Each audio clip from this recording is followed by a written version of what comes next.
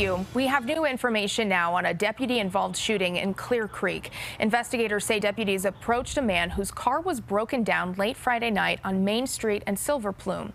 According to deputies, the man pulled out a knife and tried to stab an officer outside the passenger window.